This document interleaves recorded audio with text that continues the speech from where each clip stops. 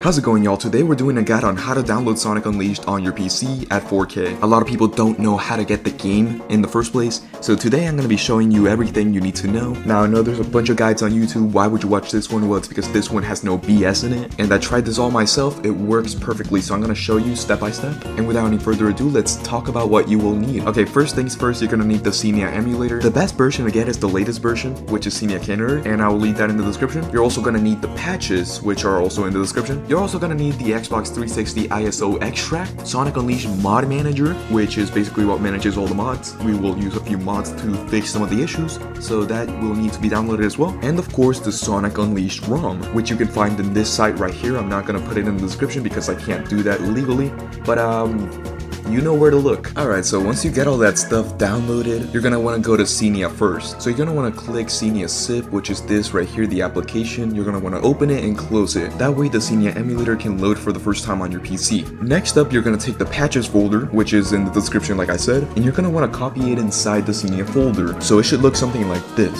Looking good so far? Alright, you're gonna want to click this one that says Xenia CANARY config, which is the configurations. And here you're just gonna change a few things real quick. So once you're in there, you're gonna want to search APU max wait frames, and once you find it, it will say the number 64. You're gonna need to change that number from 64 to 16, okay? Then save it and close out of it. The reason we're doing that is to fix the audio delay. That way you can actually hear the game properly. Now it's time to go to the ISO Extract, which is this app I told you about. So right now it should be empty for you, but this is where we're putting the Sonic Unleashed ROM. So what we're gonna want to do is choose ISO folder, then select the folder where the Sonic Unleashed ROM is in. You're gonna have the Sonic Unleashed ROM in a folder. After you do that, then choose destination. Then it's gonna ask you for another folder, which is gonna be the Xenia CANARY folder. It should be looking like this now. If you see the Sonic Unleashed ROM right there, then click go and wait until the bar gets finished. That way you'll know it is complete. Alright, now you're gonna grab the Sonic Unleashed Mod Manager and you're gonna put it inside the Xenia folder. So now it's gonna look something like this. And you're also gonna make an empty folder inside the Xenia folder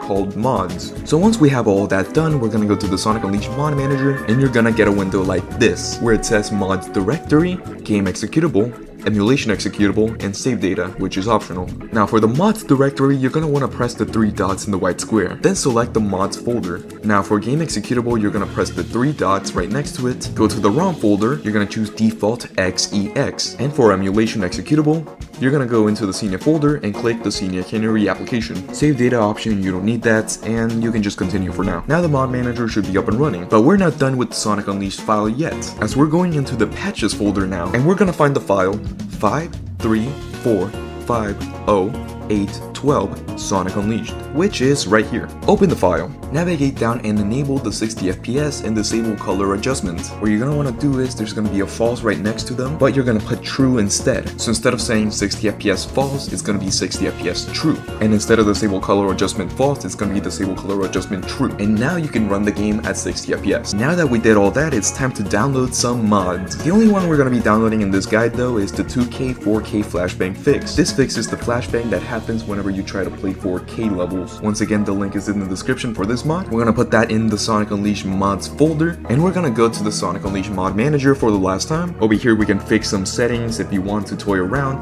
I recommend choosing custom if your PC is lower end, but if not, right here you can choose the settings. These are my settings. Now tick this box, save install content and launch Unleashed, and you're good to go. Now a few more things to note before we end the video. Yes, you will encounter crashes in this game. This I can't fix and nobody knows how to fix it yet. It is currently an issue for Xenia Emulator, but yeah, if this helped you, tell me down below. If it didn't, then please tell me why. I hope I can help you in the comments below, and subscribe if you like Sonic Unleashed.